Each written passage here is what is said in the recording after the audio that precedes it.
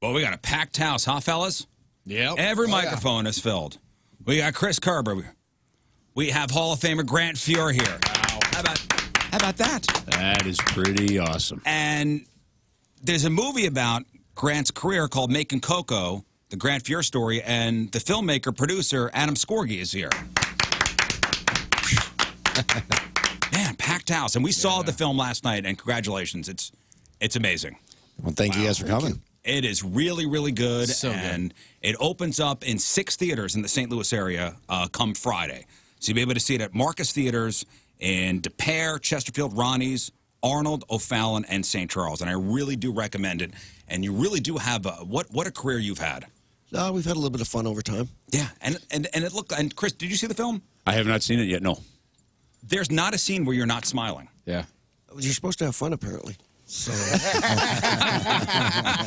the dry humor and stuff like that you say through the entire film is some of the best parts of the entire film. Like you started, there's a part where you lose game 1, and then you rip off 23 in a row, and your response to that was, "Yeah, I think we did pretty good after that." that's why, you know what?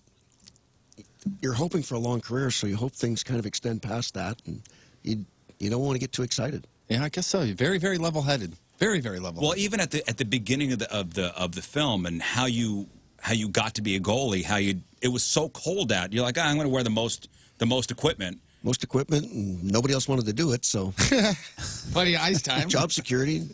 Yeah, and you're on the ice the whole time. You get to play all the time. As the goalie, you're not taken out of the game. You're on the ice the whole time. They forgot to mention that you get to freeze your feet every day, but it's a hazard of the job. Works for anybody but Antonio Brown. Not that guy. Not that guy. And you're here in St. Louis for opening day. They put the banner up. I mean, as a former Blue, how cool was it to watch the Blues win the Stanley Cup last season? It was awesome. I mean, the city supported them for so long, and it's such a good fan base that we were hoping it would have happened about 20 years ago, but to finally see it happen, there's no better fan base for it. So it's going to be an exciting night tonight. Well, and in the film you talk about the season where you got hurt in the playoffs as a Blue, toward the ACL, and that could have been the year. It definitely could have been. I mean, that's as talented a team as I've played with. So we thought that was our year, but it just didn't turn out that way. It could have been 90. It could have been the 95-96 season. We were hoping. When all the pieces were in place. We had toughness, we had scoring, we had guys that could check, we had good defense. So it was a year we could have won. It's a shame how it ends like that. And who was the one that pushed Kiprios? Pronger and Pronger Kiprios, pushed. yeah. Lots of boos last night when Kiprios' face showed up on the big screen. And he kind of still rides the fence on whether or not he did anything on purpose or if it was Chris Pronger's fault, all that. It came across like as he was really genuine in that he was very, very upset that he hurt Grant. Yeah. Like, he definitely was trying to rattle him again. Like, Grant was playing hot. I mean, to be honest, that Blues team started off pretty cold, and Grant was the one that bailed him out and then kind of woke the forwards up, and they came alive when, during the playoff run.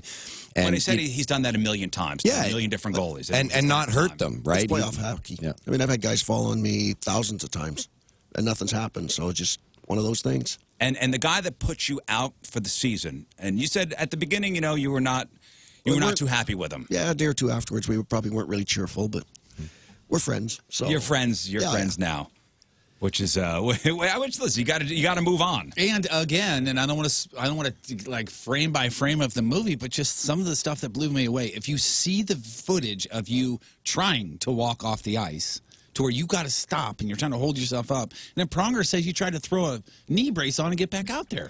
Yeah, a couple days later, it didn't hurt as much, so I figured I might be able to make it work. But apparently you need ligaments in a knee to work. No doctor. Now, listen, I've read the whole. If you go over to if you're in Dr. Lehman's office, and I've got a daughter that I've taken in there quite a lot.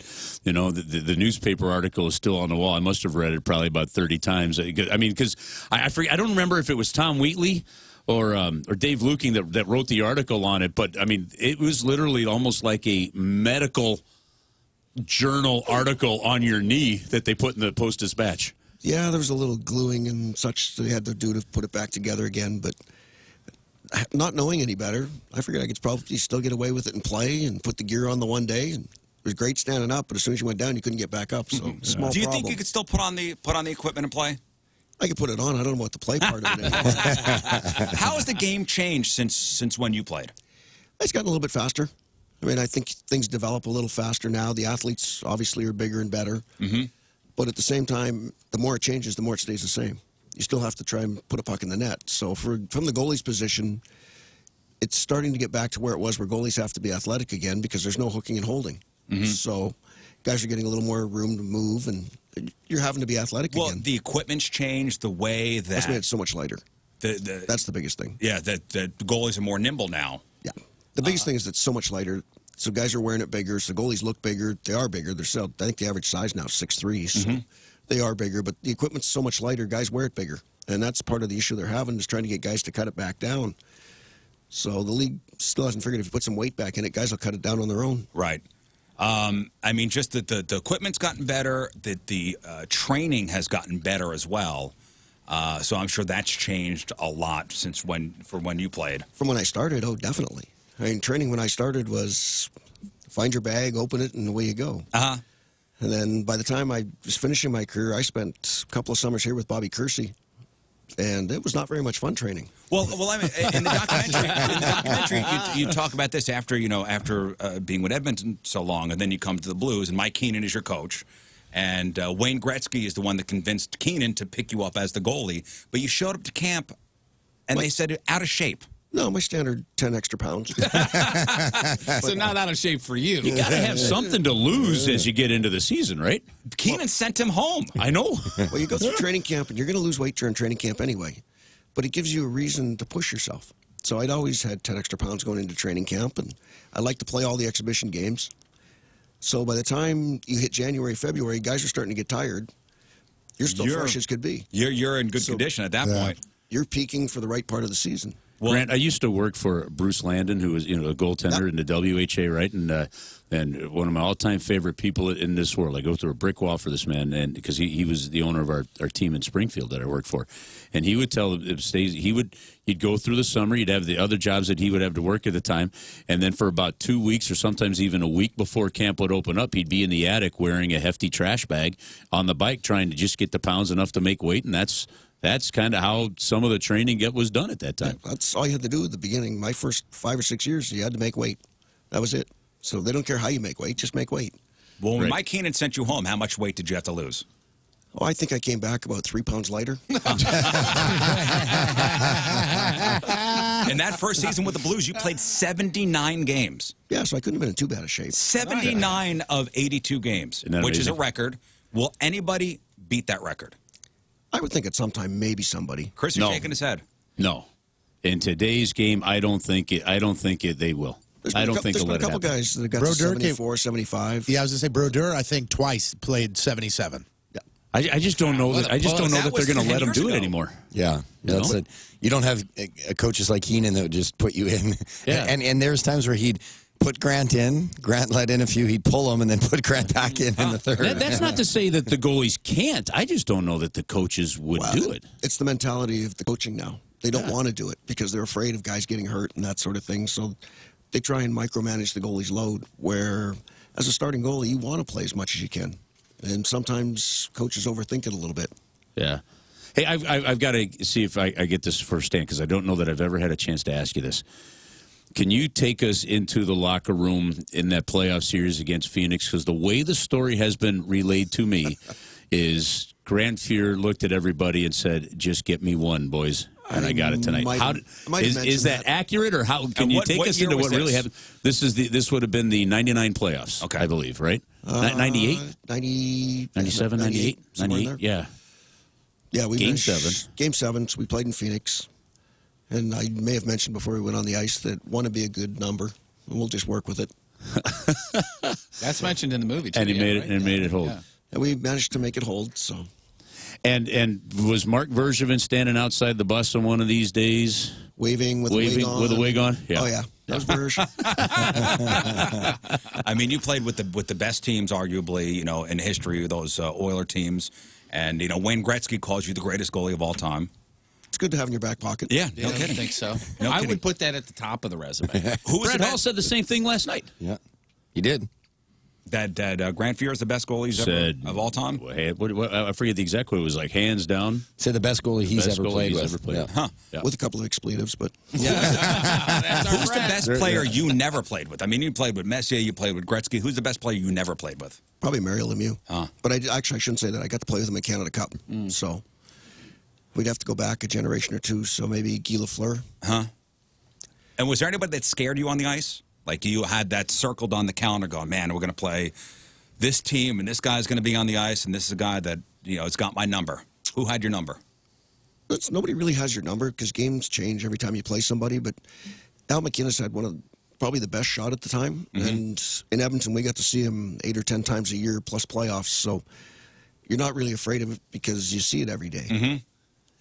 But he's the one guy you didn't want with a clear shot at you. Is he the guy that would actually leave a mark on your body, even though you had it left a mark? Yeah. You didn't catch it; it left a mark. Is it hard to live your life as an athlete? It can be with the camera on you, especially playing for Edmonton, where there's really not much else but Oiler hockey. It's different. I mean, living in a fishbowl is a little bit different. Thank goodness no social media back then. That was going to be my question. You got demoted because you called fans a jerk. Yeah, I called fans jerks. 18 years old, I stuck a foot in my mouth pretty good. Now, can you imagine having social media then? Having Twitter, having Facebook. I mean, players have it different now. Yeah, it'd have been all over everywhere, but it managed to make the front page of the paper back then. So. The fact that he got demoted for that is amazing. I mean, hey Adam, goalie.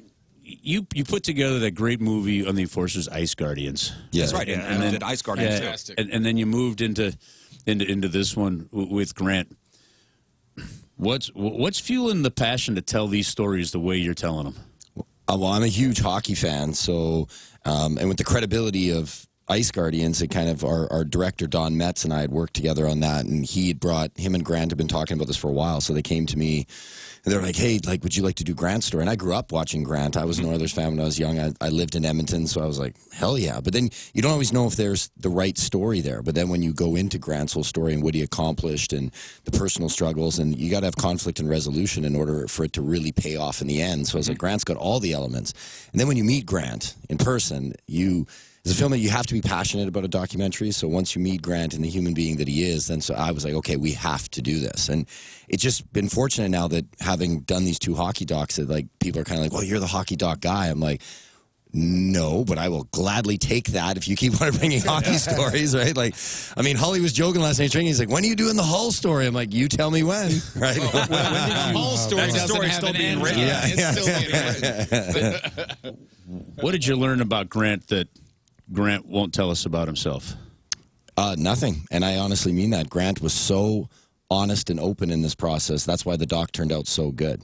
It's a nice level of trust. We had it with Ice Guardians too. Once Kelly Chase came on as my producing partner and stuff, and the way we do our interviews, that we really make it.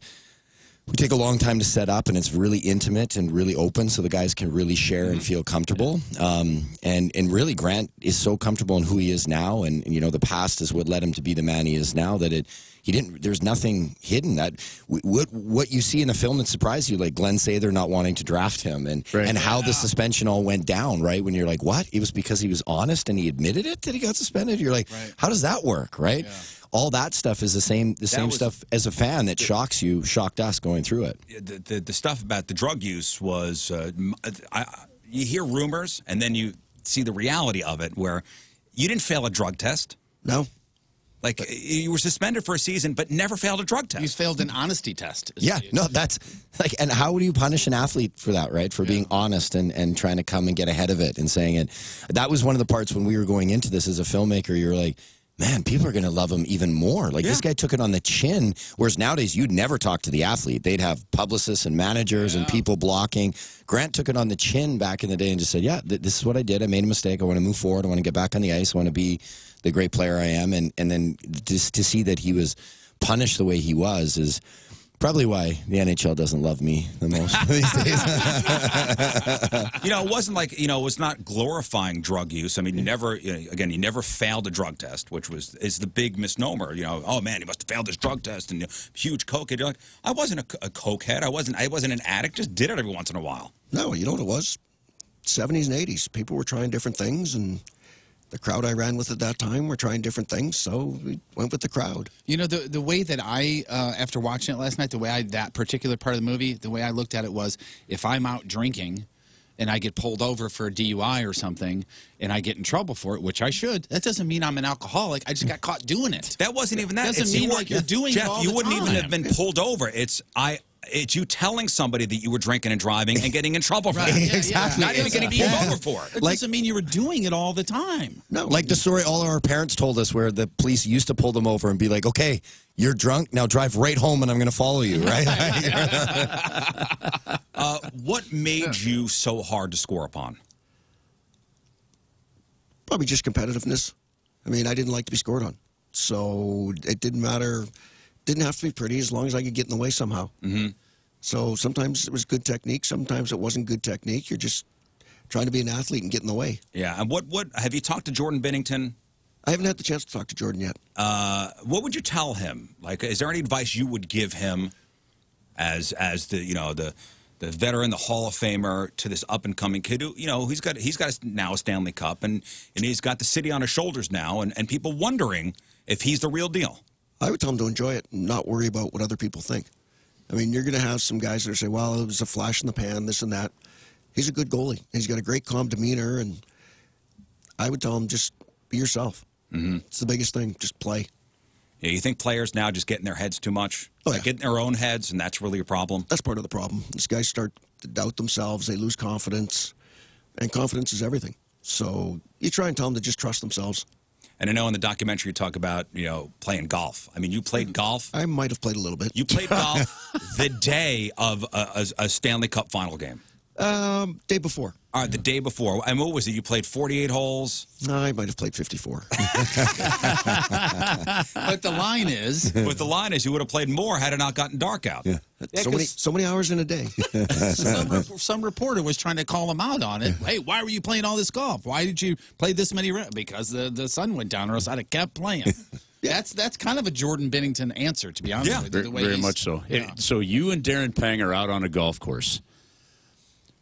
If we mic'd you guys up and then filmed the round, we'd have a lot of laughs. Oh, absolutely. As good as the golf would the conversations be as entertaining, or the golf as competitive as you guys can get? Probably both. The golf would be okay. The conversations would be great. Because you guys still get competitive when you guys are out there. Oh no, we still have fun. There may be $1 to exchange. Now I know, at the end of the doc you said, and by the way, the documentary is called Making Coco, the Grant Fuhr Story. It's going to be shown at 6 theaters in the St. Louis area for a week. So it's at the Marcus Theaters, De Pere, Chesterfield, Ronnie's, Arnold, O'Fallon, and St. Charles. At the end, you said you want to get back into, not as a player, but back into hockey as a coach, maybe. Right now, you're the director of golf. Director of golf at a golf course. Look at the smile on his face as soon as he says that. Why is Grant Fuhr not a coach? I did that for 10 years after I played, and then I just got out of the game to give it a break, just to see what other things there were in life, try something different, and got convinced to jump into the golf world somehow. I'm not sure how I did that, but had some fun with that. But I still have a love for hockey. So you ready? Are you ready? If somebody asked you to be a coach, would you? You want to get back on there? Yeah, I do it in a heartbeat. When they're doing it? Yeah.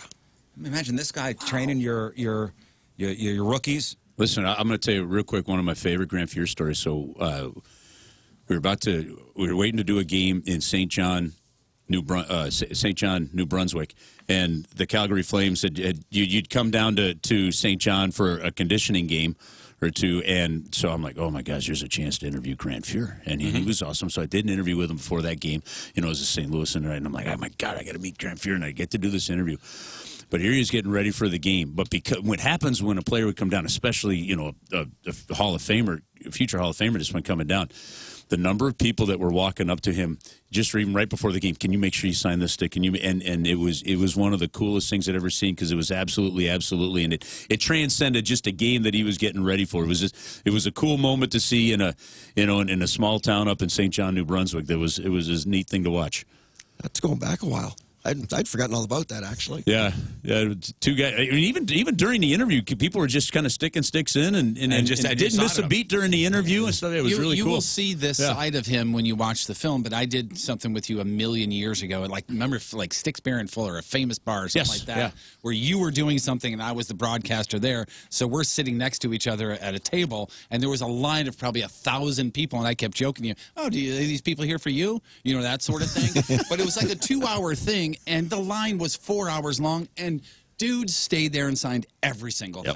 Every single thing. Hockey players are the best. I really recommend seeing this thing. Is it going to hit Netflix at any point, or? It's going to be releasing on most platforms down the road, but you know, we're really trying to encourage people to go to the Marcus Theater because it is very tough to get a documentary in theaters nowadays. So really cool that Marcus Theater stepped up, and it was because of the Blues' magical run this last year, and hockey's popular, and obviously, you know, Grant's, you know, well respected in the city. So, but it will be going in late October. It will be available on iTunes, Google, and Amazon, all those different things, and maybe Netflix down the road. They've changed their platform quite a bit. So. Well, you can see Ice Guardians on Netflix. Yeah, Ice Guardians is on there, I think, for at least another 8 months or so, and then that license will be up too. But well, it's an honor to have Grant Fuhr on the studio. Yeah, it's my pleasure. Seeing the movie, and it's nice to have you too, Chris. And I'll see you guys next week. Opening night tonight, Grant Fuhr. It's Making Coco, the Grant Fuhr Story. See it at Marcus Theaters starting Friday and running a week. And then if you can't make it out, maybe check Netflix. Yeah, or iTunes and Amazon and Google Play and all those things that'll hit up later on in October. Well, thank you guys all for coming in. No, thanks for having us.